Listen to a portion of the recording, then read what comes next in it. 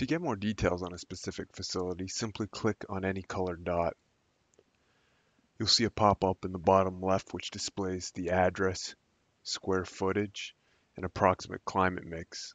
The pop-up also shows the facility's rental rates here in the middle compared to the average price for the trade area here on the right-hand side. To see more information about the facility, click the blue icon in the bottom left of the pop-up. This will take you to the facility profile page where we track a lot of property specific information.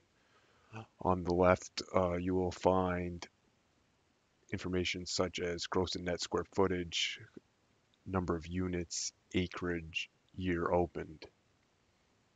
We also track loan information for all the properties. This includes the loan amount, the interest rate, term, and maturity date. On the bottom left, you will find sales history. This includes deed transfers, uh, raw land, as well as facility sales with the amount, the sales date, the price per square foot.